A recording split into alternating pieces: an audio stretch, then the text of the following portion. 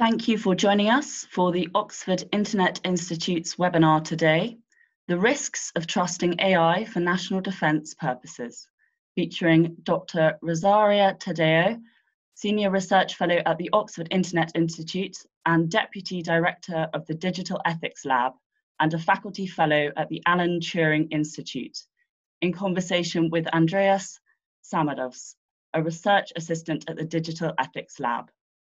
A little housekeeping: we are fortunate to have a varied audience with a wide range of views, and we request the opinions of others are respected in this space. For your awareness, this event is being recorded and will be posted on our website following the event. There will be time for a Q&A session at the end. Please do pose any questions using the Q&A tab at any time and keep questions as concise as possible. These will be visible to all attendees, and the audience can upvote questions if they wish. Please allow me to introduce Rosaria and Andreas. Hello.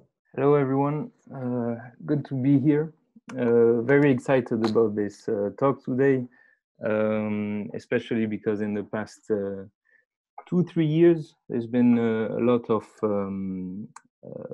ethical principles on AI published by national governments, by defense agencies, and some of them, without pointing fingers, do ring a bit hollow. So it's reassuring to know that somebody like Dr. Taddeo is working closely with some of those organizations to guide them through this complex new reality. So Dr. Taddeo is a leading cybersecurity expert and philosopher working on the ethics of digital technologies. She's currently a senior research fellow at the Oxford Internet Institute and the deputy director of the Digital Ethics Lab here at the University of Oxford. She's also recently been appointed as a Defense Science and Technology Laboratory Ethics Fellow at the Alan Turing Institute, where she's leading a research project on the ethical implications of the use of data science and AI for national security and defense. Finally, Dr. Taddeo has also recently became a member, officially representing the UK, of the exploratory team on operational ethics established by NATO's Science and Technology Organization. And finally, if I may, she's also an amazing thesis supervisor, from what I hear. So I only have a few minutes, so I will not go over her extensive list of publications, but you can find her work on the ethics of cyber conflict, the ethics of AI, norms of cyberspace, deterrence, AI for social good, and so much more online and in practically every major academic journal. So without further ado, Dr. Taddeo, if you're ready. Thank you so much, Andreas, for the kind introduction. Thank you, everybody, for joining us here today. And I should say a special thank you to Isabel and Flora, who have organized and are supporting this webinar so far in an excellent way. Let me just start by sharing my screen so that we can delve immediately into the talk today. So the topic of the talk is trust in AI for cybersecurity, and whether that's actually a good or a bad thing. We can say that AI, as we shall see, supports a lot cybersecurity practices, but trusting AI with delivering these tasks come with quite a few risks, which, if left under control, can lead to disastrous consequences. Before delving into the talk, I would like to just clarify since the beginning what I'm going to mean for AI or by AI for the rest of this talk. There is a lot of hype, quite some scientific drive towards the understanding of AI, and I'd rather make sure that this talk remains within the boundaries of research and scientifically supported analysis. So for the rest of this talk, I will refer to AI as a growing resource of interactive and autonomous self-learning agency, which can be used to perform tasks that would otherwise require human intelligence to be executed successfully. Now, There are two parts to this definition that I would like to stress. The first one has to do with the kind of intelligence we're talking about.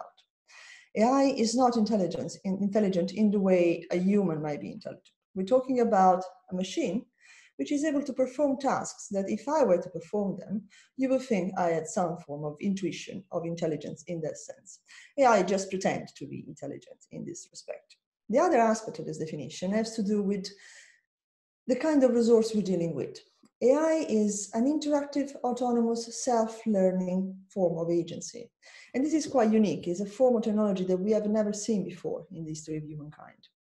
It is this ability to learn and adapt its own behavior autonomously without direct intervention to the environment that makes AI quite unique. And this is also where a lot of ethical policy problems stem.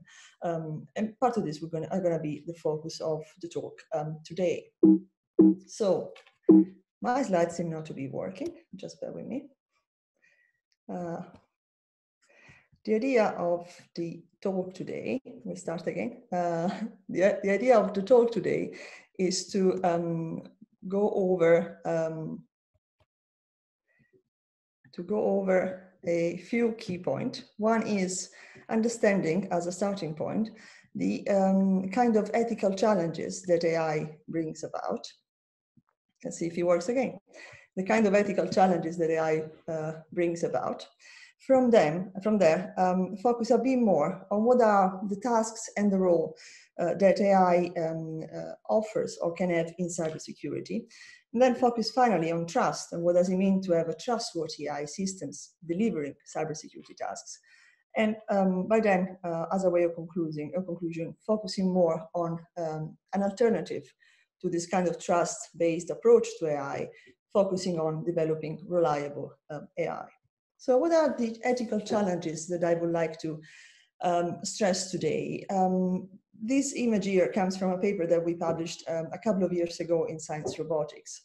Focus just on the blue circles. They identify 5 ethical challenges that AI brings about. They go from enabling human wrongdoing, reducing human control, remove human responsibility, devaluing human skills, and eroding human self-determination. Now, some of these challenges, 3 in particular, are relevant when we think about the use of AI for cyber defense or even more broadly, cybersecurity purposes. Let me start with this one. AI is a complex system, which in many cases still remain a kind of a black box, a system over which we don't have transparency, over which once the architecture is defined and the inputs are provided, it's very hard for us to predict the outcomes or to maintain control. Yet we use AI to support a lot of decision processes which have a strong impact on our societies and on us as individuals. So there is a trust component on AI which is not matched, as it were, with our understanding and control of this technology. And this gap is very problematic. For one thing, because it does not allow to understand when problems will emerge. So it does not allow us to have in place mitigating measures in a timely fashion. The other challenge comes with this approach of humanizing AI, kind of anthropomorphize AI. The idea of seeing in AI a different form, but a similar form of humanity. I put Rachel here. I'm sure that many of you have watched Blade Runner. Well, Rachel is an AI. She is an artificial agent, but she thinks. She's a human. She has recollection of feelings, of pains and joy. We should make sure that this confusion between human and artificial intelligence remain within the domain of sci-fi, and that we restrain and we stay away from it when it comes to ethical analysis and policy analysis of AI in and of itself.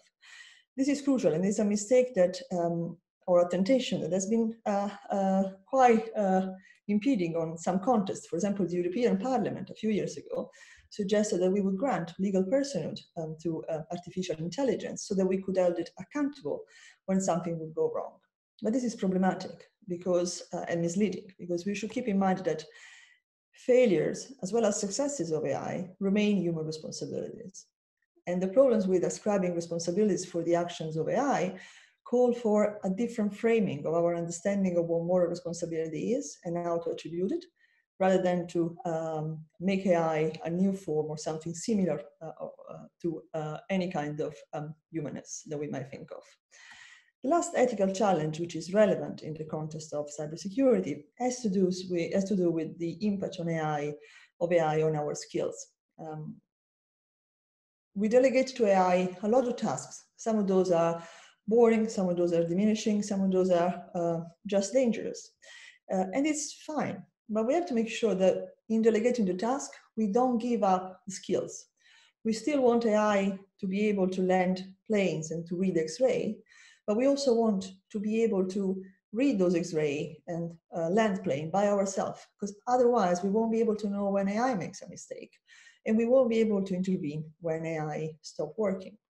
Now, these three challenges become very, very important when we think about the kind of task and the roles that AI takes in cyber security. And this is the second part of the talk. This is a picture that is quite famous for those who work in cybersecurity, and it's not an up-to-date picture. It's actually a picture from 2014. It was quite famous at the time. The picture is a snapshot of a dynamic map showed on NORCE website, NORCE being a cybersecurity firm which tracks the traffic on the internet. Now, the map shows more than 4,000 cyber attacks going on in the span of 1 minute. And it was quite staggering to notice this kind of traffic at the time. And when observing it, one might think, well, actually, this was 6 years ago, when we were not prepared to cybersecurity, when we didn't know from where attacks would come from, what they would target, how impactful they could be. We must have gone onto a better situation, onto a better place these days. I'm afraid that's not really the case, unfortunately. So last year, in 2019, the Global Risk Report produced by the World Economic Forum ranked cyber attacks among the top 5 sources of severe global risk. We're still there, and numbers support this kind of findings. In the first half of 2018, cyber attacks compromised 4.5 billion records, and this number is almost twice the amount of the records compromised in the year before. Microsoft, in a report in 2018, tells us that 60% of the attacks last less than 1 hour, they rely on informal malware, and they can be really, really effective. So we know there, cybersecurity is still a very challenging area. Cyber attacks are escalating in terms of frequency, impact, and sophistication. One of the reasons why this is the case is because of the nature of cyberspace, the strategic, as you were, nature of cyberspace. Attacking in cyberspace, especially those attacks that do not cause physical consequences, but that can impair the functioning of a system or that can extract data from a specific system, they are quite easy to launch. It's quite easy to acquire relatively sophisticated capabilities.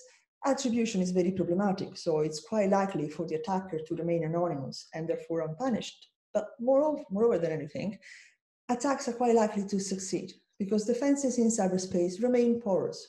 Sooner or later, depending on how much time, how much effort, how much money one has, the attack will be successful. And this makes cyberspace what is called in technical terms a offense persistent environment.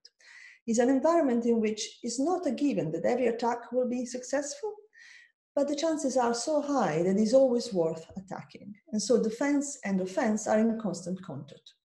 This is why, for example, we witness phenomena like the weaponization of cyberspace or the cyber harm race, where basically a lot of actors are trying to acquire offensive capability to use them against their opponent or enemies. This creates a dynamic, a vicious circle, as it were, which foster more attacks, which foster more and more aggressive behavior. Now, AI can play a key role in this context and can play a role which is supporting cybersecurity practices, both technically and strategically. Technically, because AI can help into making systems more resilient to attack, and so reduce their vulnerabilities. And strategically, because in making systems more resilient, as it were, it can alter this balance between offense and defense, and so discourage attackers a bit more than they have been so far. And this is actually what we have been observing in the past few years. And by now we know that When it comes to cybersecurity, AI can play three fundamental roles.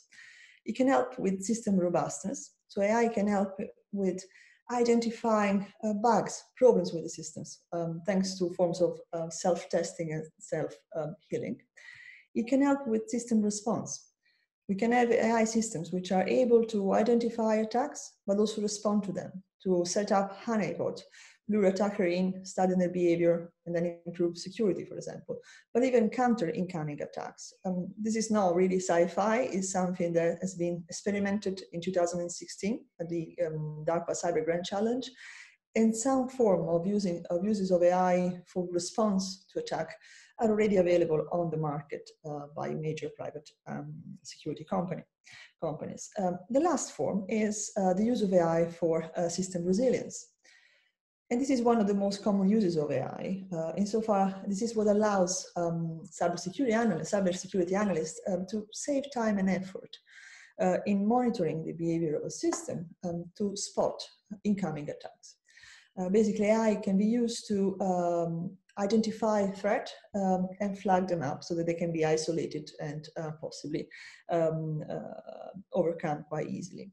Now, each of these three areas of uses of AI comes with some kind of ethical problems or ethical risks. In the case of the use of AI for system robustness, well, the risk is to give up the skills. You remember using AI to perform tasks that we won't like to do, but doing that without giving up our skills is a key challenge here. Well, it's even more so in the case of cybersecurity. If we delegate to AI the process of verification and validation, we might risk losing these abilities from the human side of the cybersecurity analyst team. The second problem has to do with responsibility. If AI is going to respond to attacks, if AI is going to identify vulnerabilities in other systems and use them strategically to launch attacks so that we can defeat our opponent, and if he does that without human supervision, if he does that autonomously, well, who's going to be responsible for this action? Who's going to be held accountable and responsible if something goes wrong? How do we make sure that responses remain, for example, proportionate to the initial offense, the initial attack? And finally, using AI for system resilience poses serious risk for the individual rights of the users of that kind of system and open the way to forms of mass surveillance. In order to identify a threat in a system, AI has to be able to monitor the functioning of the system. So any sorts of communication, any sorts of interactions, any sorts of information that goes in and out of the system. So that when something that happens that is not entirely into the average working of the system, that can be flagged up.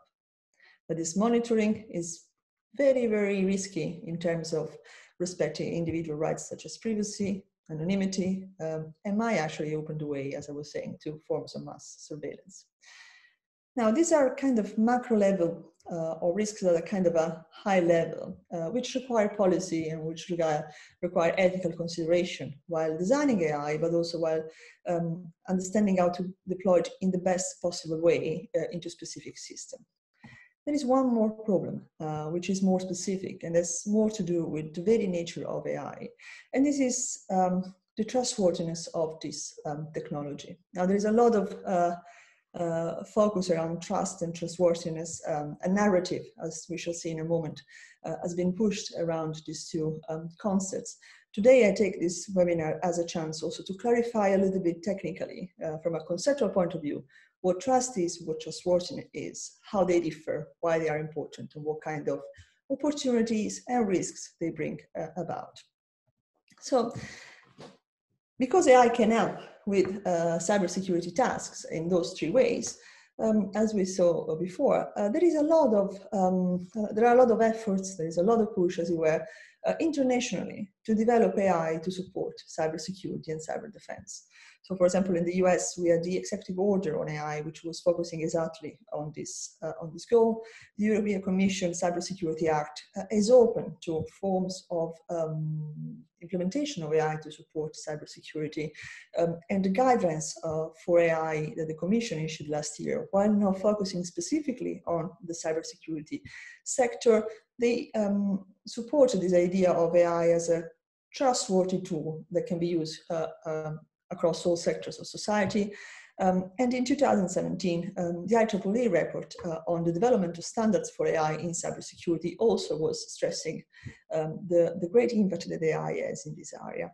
Now, these 4 documents have something in common, which is the strong underlining of the need of trusting AI for cybersecurity and cyber defense purposes.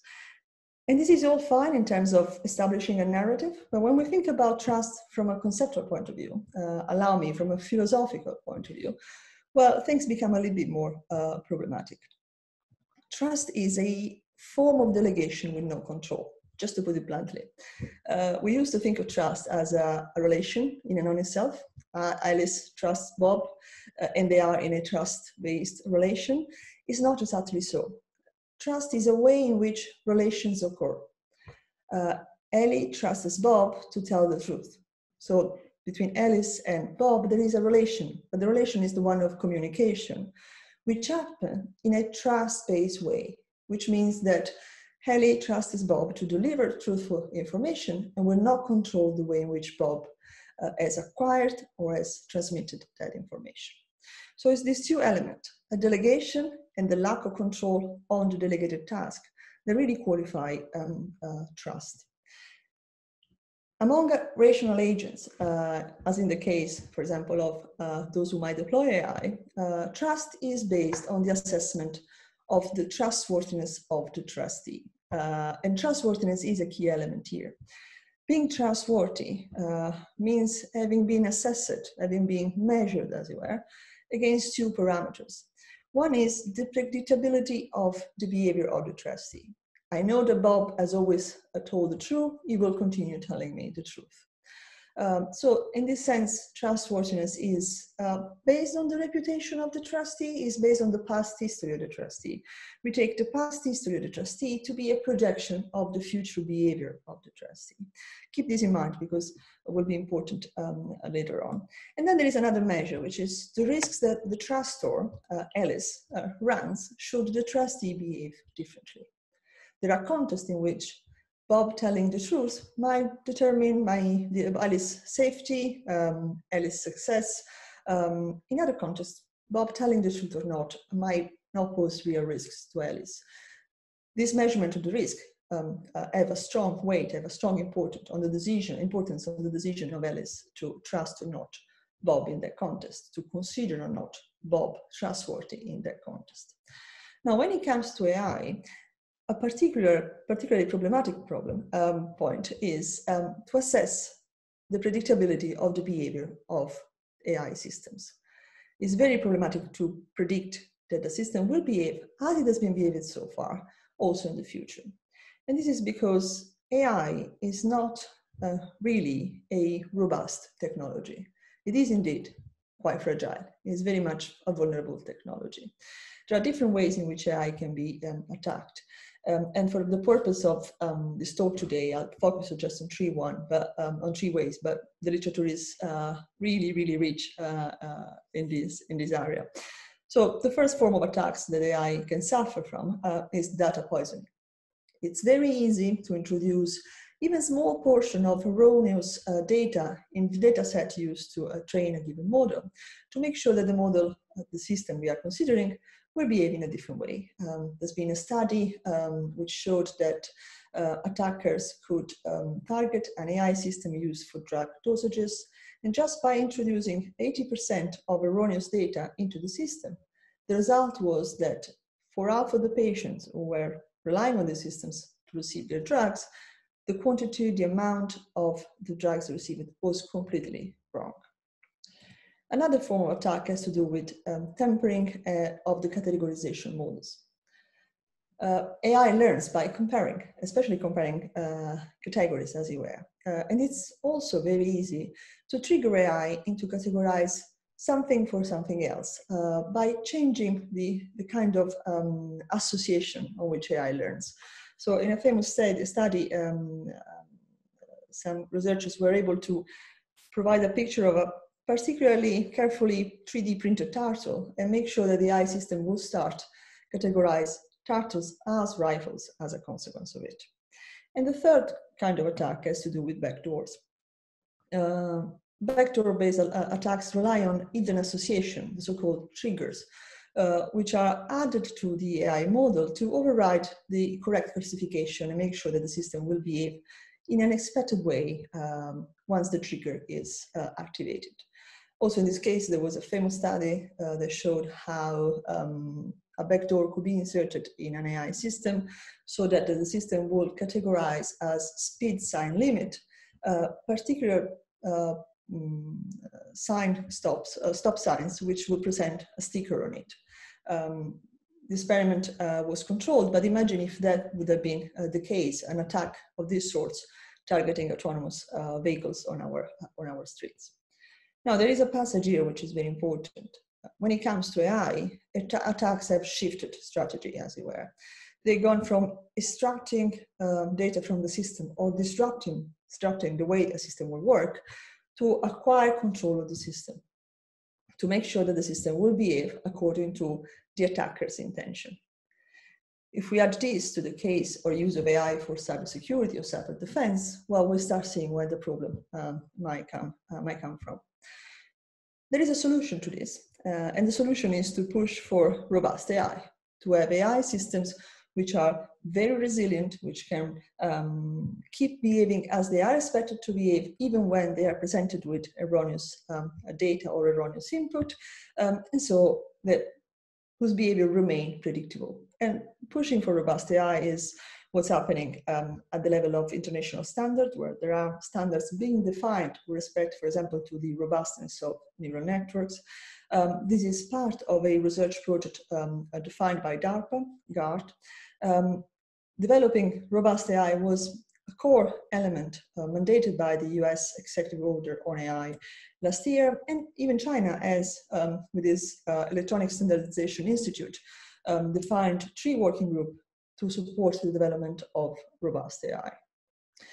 All fine from a, let's say, political point of view, much more problematic when we look at robustness from a technical point of view.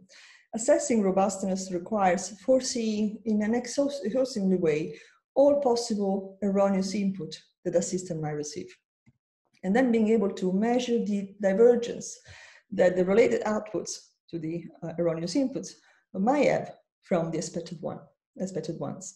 But when it comes to AI, this is very problematic for a few reasons.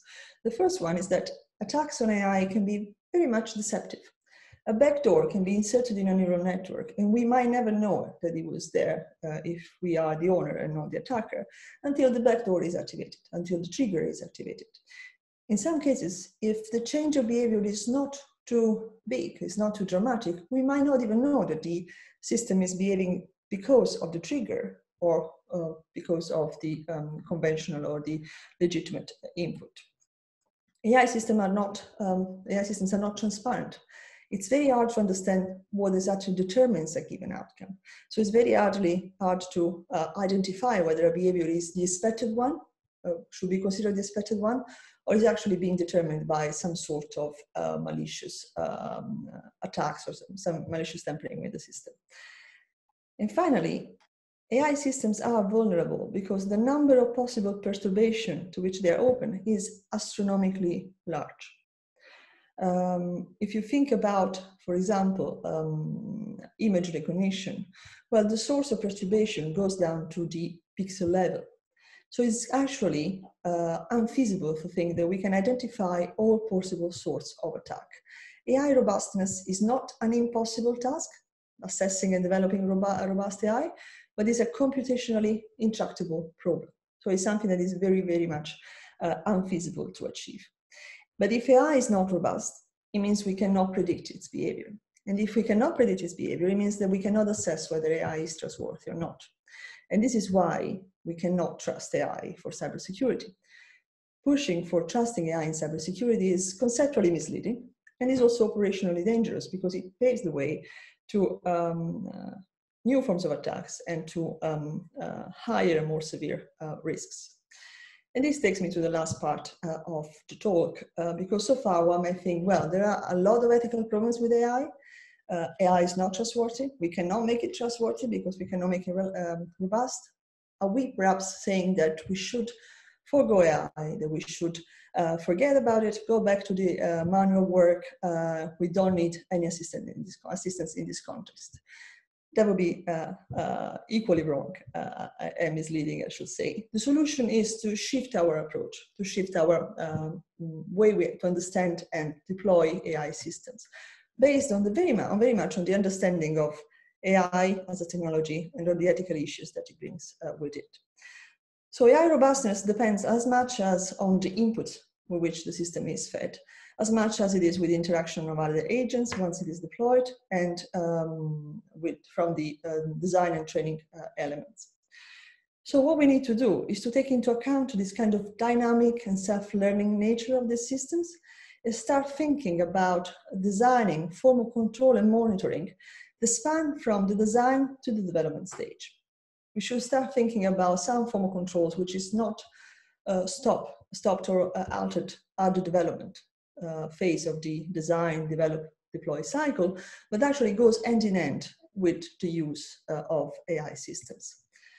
We need to switch, in other words, from a trustworthy AI, so an AI system to which we delegate a task and do not control anymore the execution of the task, to a reliable AI, which means a system that is technologically able to perform a cybersecurity task in this context successfully, but whose deployment comes with very high risks, that systems might behave differently from what we expected.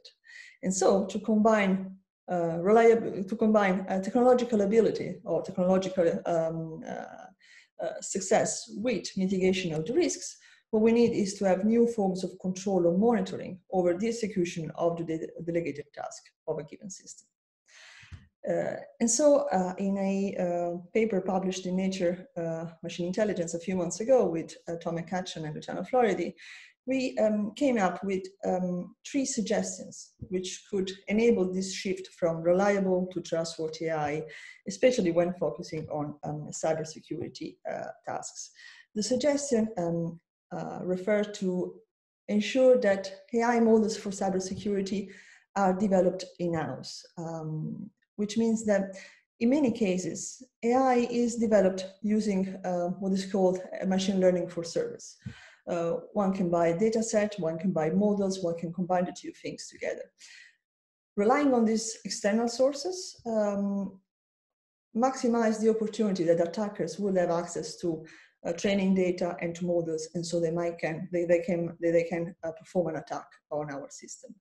Making sure that the system is developed in-house does not brush away all the possible sources of attacks, but reduces the surface of attacks, makes it for attacker a bit harder to target and successfully breach our systems. The second suggestion has to do with adversarial training. AI learns and improves through cycle or refinements, through which it adjusts its coefficients from time to time. And adversarial training helps a lot in this context. And so adversarial training has become a practice in many circumstances. What we lack are clear standards on the level of refinement of the adversarial model. The more refined they will be, the harder the adversarial training will be, the more resilient our system will result in the end. And so agreeing on this standard is a crucial element, a crucial aspect of developing AI for cyber security. And the last aspect has to do with parallel and dynamic monitoring. As we say, AI keeps changing, keeps learning, keeps adapting once it is deployed. And at the deployment stage, it can be attacked and change its behavior unexpectedly. A way to mitigate this risk is to make sure that we can maintain an eye on the way AI behaves, perhaps establishing a baseline in another context, and keep matching the behavior of the system against the baseline to ensure that there are not too big divergences. And if there are, we can intervene promptly. And just to conclude and to end where we started, at the beginning of this talk, I said, well, AI is a growing resource of interactive, autonomous, and self-learning agency.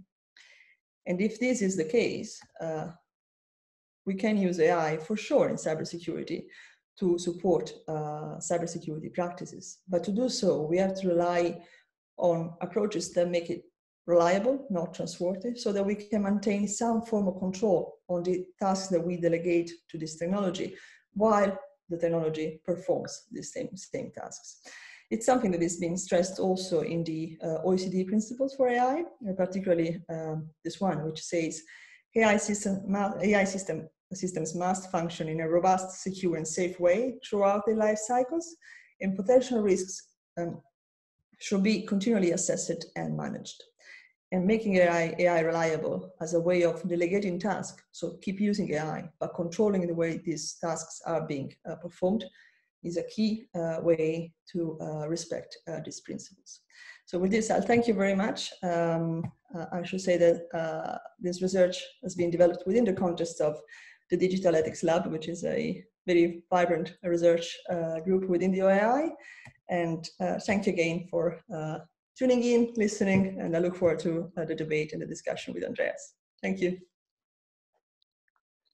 Thank you, Dr. Taddeo, for a fascinating talk. It's really, you're describing a seismic shift in the landscape of cybersecurity. So there is a lot to unpack here. We already have a lot of very interesting questions in the chat.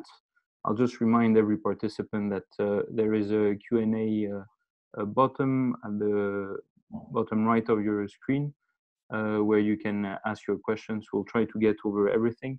I just wanted to start things off with a question regarding the requirements that you state at the end of your you stated at the end of your talk. So regarding monitoring those AI systems, I'm assuming that for the human operators behind it, there needs to be a certain degree of explainability integrated in the system. So if that's the case, do you expect national defense agencies to have to decide at some point between prioritizing system effectiveness over system interpretability for the operators, or vice versa? And if that's the case, how can they settle that dilemma? I mean, the conundrum, as it were, or the balancing off of explanation or explainability and effectiveness is a key one.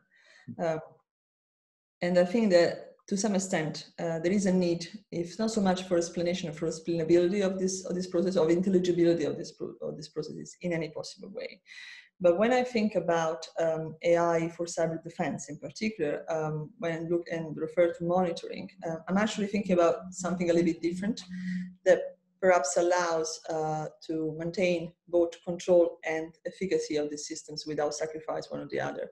The idea is that, and the premise is an idea that has quite an impact on resources of a company. So it's something that I don't expect any possible company in cybersecurity to deploy, but it's something that reduces a lot the risks of using of AI for cybersecurity. So especially in high sensitive context, it should be something to embrace. The idea is that while we implement an AI system in the world, we also implement the same system under very strict and controlled condition, and we keep the two systems running. The system that runs under strict and controlled condition offers the benchmark, kind of the baseline of the expected behavior of the system. We know that that system cannot be attacked. And then we're trying to compare the behavior of the controlled systems with the one in the wild. And if there is any divergence, we can agree, I think, in policy terms on the level of the divergence, that flags a problem, which then requires further scrutiny. And I think that's a technical solution that allows us to escape the dilemma explanation versus efficiency, which might take much more time to be addressed successfully, I'm afraid. Great. Thank you for the answer. I'll start taking some more. And we got also the results from the poll we started at the beginning. Pretty interesting answers. So, do you trust technology? The 64% have said yes. And would you trust AI to maintain key infrastructure secure? 64% said no. So you can maybe comment on those with the next question. So I'll pick not in order the questions. Sorry if I butcher anyone's names. I'll do my best. So we have a question from Eugenio. It was mentioned that one of the benefits of AI is to improve systems response. Does this mean that AI has also the potential to improve the accuracy of attribution? No, really. So AI is, from what we have seen, for example, in the DARPA Cybercrime Challenge, AI is able to identify the source of an attack, the server, the machine from where an attack has been launched, and that's as far as it goes. Attribution is a political action, and so it requires attaching the machine or the attack, as it were, to a specific actor, and to do that with absolute certainty so that states can respond to it. This is not something that the AI does, and attribution requires a lot of intelligence, diplomatic work, a lot of awareness of the geopolitical situation. So I doubt AI might offer any significant advantage on that point. But AI kind of allow us to decouple the source of the attack from the attacker. And this is an important distinction, because once we can identify the source of the attack, it means we can respond against that source. And in that sense, we can punish the attacker, whoever the attacker is. And this might enable some forms of deterrence, for example. Great, thank you. We have our next question. How to determine appropriate robustness of AI ML models before deployment? It seems quite subjective, non-technical. You can keep on working on incremental improvement indefinitely. Agreed. You can do that, and I think one of the key points is the appropriate is the threshold. When it comes to cybersecurity, I don't think that appropriate has anything to do with total robustness. Anything less than total robustness. So whether that is at all possible, I mean, it's plausible. It's possible. It is unfeasible for the reasons we discussed during the talk. The most popular question now is from John Moulton. Would your proposed parallel and dynamic monitoring mean having a human on but not in the loop? I think that you will have some way of a human on the loop, in the sense that you will have some form of intervention when between the two systems there is a difference which is bigger than the threshold which we might have agreed upon or has been agreed upon. So there has to be some kind of form of human on the loop. When it comes to cyber, and we've been talking about forms of cyber attacks in this context, so most likely non-kinetic cyber attacks, so attacks that originate in cyberspace and end in cyberspace with no physical damage. Well, in this context, having a human in the loop is very problematic, because actions and responses are very, very quick and to be meaningfully controlled at human level in that context. And at the same time, as we saw before, an attack can take ages, insofar that a backdoor can be installed on day 1 and then be triggered on day 5,000. So having a human in the loop for all the time, it's not really effective or efficient. So both extremes don't call for a human in the loop. Okay, especially as the technology develops, it will be more and more difficult, I imagine. The next question is from Christoph Garska. So to what extent do you think we should push for a lack of AI in certain sectors of cybersecurity, as opposed to developing robust, reliable AI? Is this guarded approach defeated by the threat of countries' alliances being overtaken by rivals on the international arena, or the threat of cyber criminals relying on AI? So there is another phenomenon which is going on the side, not on the side, but in parallel, which is a cyber arm race. Aggressive or offensive capabilities AI-based offensive capabilities are available on the market, basically. Legitimate or non-legitimate market, but it's there. And this is a market where legitimate actors, state actors, but also non-state actors are participating in it. So cyber defense cannot, or cybersecurity cannot be blind to the threat that comes from AI. And I'm afraid that responding to the threat that comes from AI require AI capabilities. Not all the times, but on the average, yes, because you will have to be able to act quickly with precision and digesting a lot of information to be able to identify targets and strategies. Mm-hmm. So if defense has to maintain a technological advantage with respect to offense, and if offense is going into the context of AI, defense cannot. Yeah, makes sense. Makes sense. Which is an issue that is currently facing every cybersecurity expert and practitioner. So the next question is from Ekin. Could transparency be an ethical principle on its own? Do you agree that if something is morally suboptimal, transparency just makes what is wrong clear, but it won't turn it right, correct? So technically speaking, transparency is an ethical enabler. It's not a, so it's something that makes ethical consideration easier, ethical problems easier to identify, ethical solutions easier to assess. So technically, it's like trust. Trust in itself is not a principle, is not a value, is an enabler. It makes good actions easy to occur. It makes bad actions easier to occur. Trust is a key value, for example, among organized crime. You need to trust the people of your group. Mm-hmm. So trust is not in and of itself a good thing. And so is transparency. Insofar as we have to understand transparency, what, to whom, and for what reasons. So yes, if AI is something that is morally problematic, transparency helps to make sure the ethical problems emerge and to address them. It's not sufficient in and of itself. Of course. The next question is from Kate Dewitt. Great question. So it's she says that philosophers in the analytic traditions have models of trust from ethics and epistemology grounded in idealized human to human information transmission.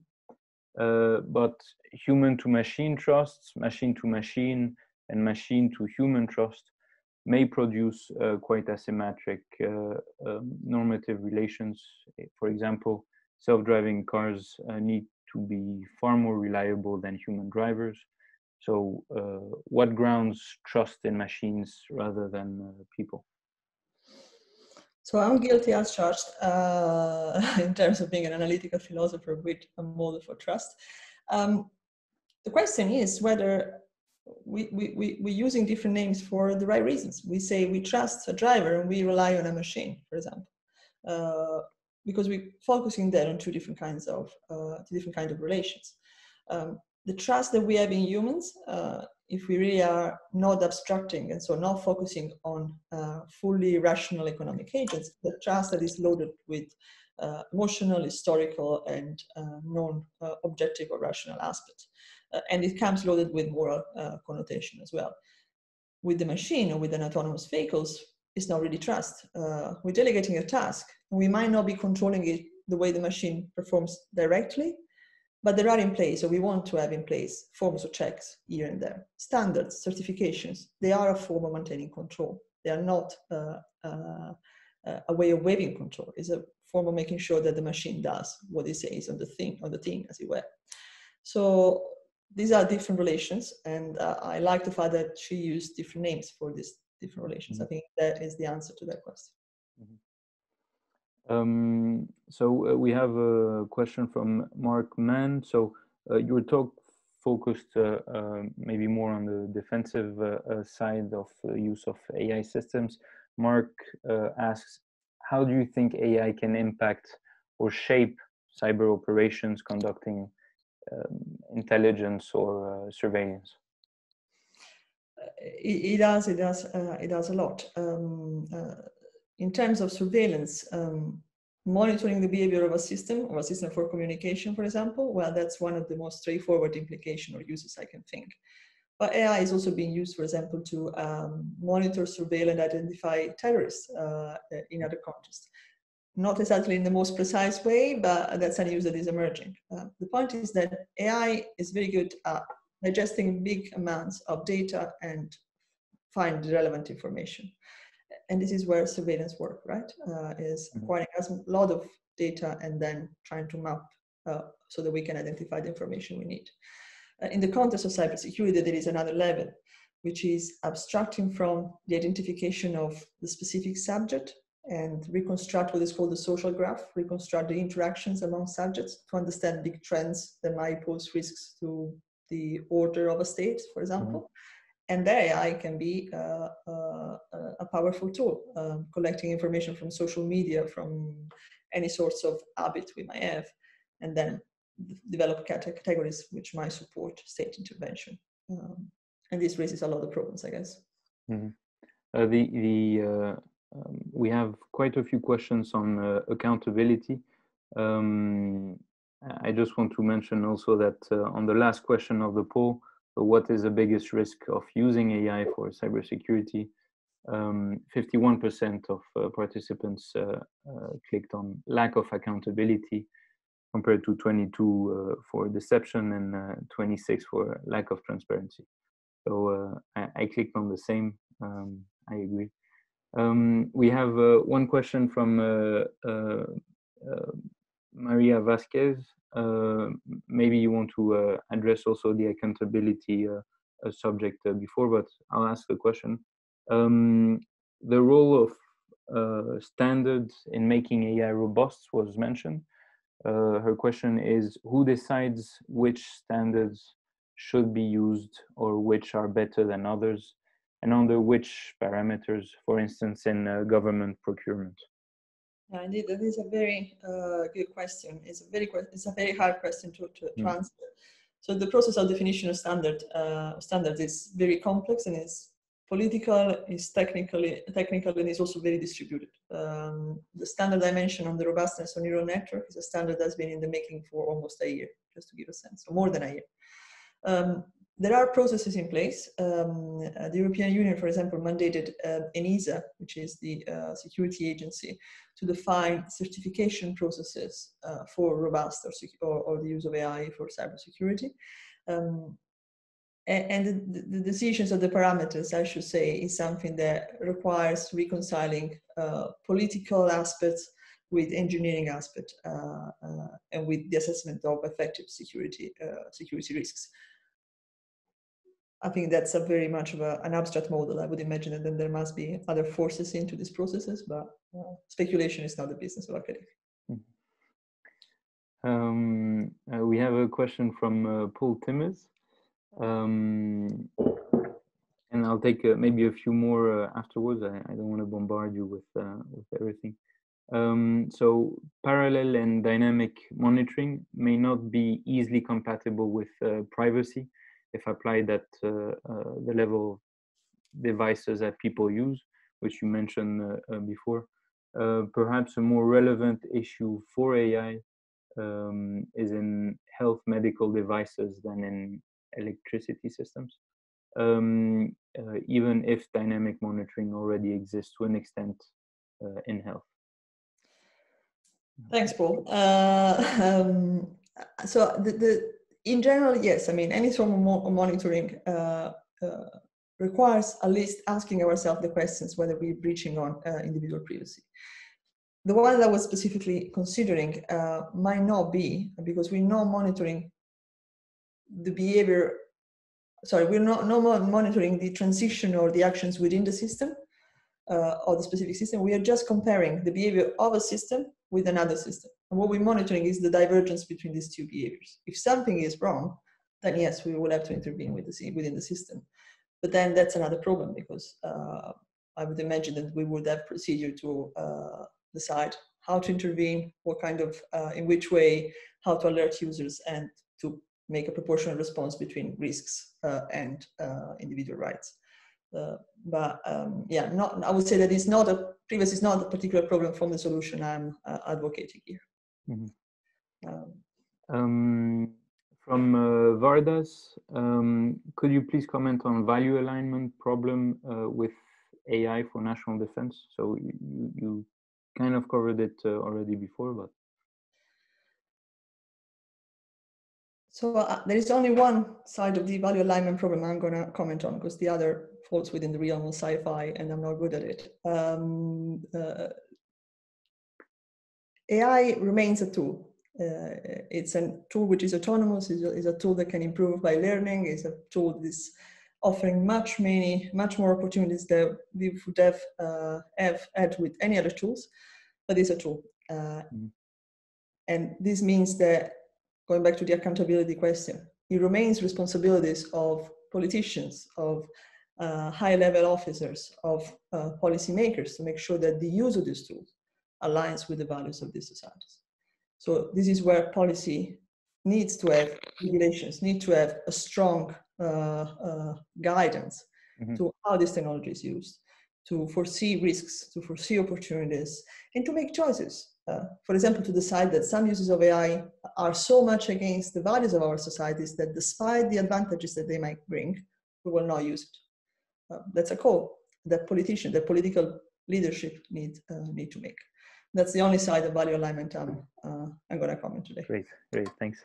I'll take one more question, and then I think we can end it. Thank you, Dr. Taddeo. So it's from Emma Tudos. Thank you for a very insightful talk. I was just wondering if you have any specific examples of the kind of controls that would make AI more reliable. So you mentioned a few in your talk. Likewise, you also mentioned that in-house development would be a way to gain more control over AI, but how would you balance that with the advantages of using AI tech firms for commercial partners like Amazon, Google, which have maybe lower costs, quicker turnarounds, and such? Okay, that's a very nice question to end the talk.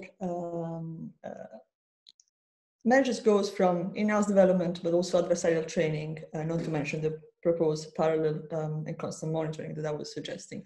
So some of these measures are already in place. Adversarial training is already there, for example. It is true that all these measures that I mentioned, these suggestions, they have a strong or big impact on cost and resources of a company. And they might actually create an imbalance between opportunities between companies in the sectors, SMEs versus big tech. Yeah. There are two answers there.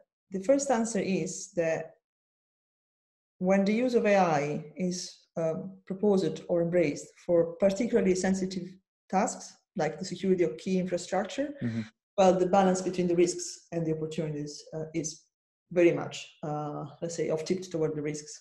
And so it justifies paying more resources and attention to ensure that the system is robust. And if a company cannot afford that, perhaps it's a company that cannot play that game. On the other side, I advocated somewhere else that maintaining security of all digital infrastructures for our societies is part of the public interest, and cybersecurity should be considered a public good. So this could be an occasion to think about how public institutions can support companies within the cybersecurity realm to make sure that they can improve their robustness or their standard. I'm thinking about IoT, where most of the competition is on the cost of these devices, and most of the cost is actually, let's say, mitigated on the security side, where we buy devices which are not really secure, but they're very cheap. Yeah. It's going to be a problem, a massive problem. So cybersecurity is something which is within the public interest to foster, and is actually a public good. So we should call on public institutions to support and foster SMEs in this area to make sure that they can live up to the standard. Yeah, IoT, especially with most issuers never updating past the first year of the device being sold, is going to be an immense problem in the following years. Great, Dr. Taddeo, thank you so much for your fascinating talk. Thank you to everyone who asked questions. We are copying every question that has been asked. We'll try to also give some answers and some more context via email to all participants. I think we can maybe end it here for today. Yeah, let me just join you and say thank you to everybody who listened to the talk today and stay with us. And thank you very much to you to precious time from all the other tasks to have me here today. I really appreciate it. And thank you again, Isabel and Flora. Have a good afternoon. Yeah. Thank you, Rosaria and Andreas, for a fascinating insight today. And thank you all for attending. You will receive a follow-up email in due course. The OII are hosting our next webinar on Wednesday, the 10th of June at 1 p.m. British Standard Time, where Dr. Sandra Watchter will discuss why fairness cannot be automated, bridging the gap between EU non-discrimination law and AI. Please visit the events page on the OII website to sign up. Thank you again and have a wonderful day.